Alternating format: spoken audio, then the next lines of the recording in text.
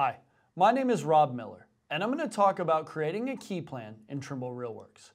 A key plan is really useful for visualizing the location of the stations when you're looking at a top-down view, particularly when you're in Scan Explorer. Let's jump into Realworks and see what this looks like. So here I am in Trimble Realworks. I'm looking at our point cloud, and I'm in a top-down view. If I go ahead and open Scan Explorer, you'll notice we have all of our stations, and we commonly are just navigating these in a station-based view.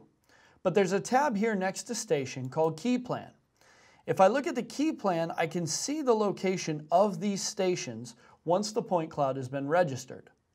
Now unfortunately though, I can't see where they are relative to the point cloud, and it tells me that no key plan is available.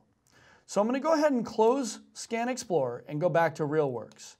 And from right here in Registration, next to the Open Scan Explorer button, there is a Key Plan button. If I simply click on Key Plan and select Generate Key Plan from Current View, Trimble Realworks will create an image of this top-down view, which now, when I go into Scan Explorer, I will be able to see this key plan, which will help me visualize exactly where those stations are located in the point cloud.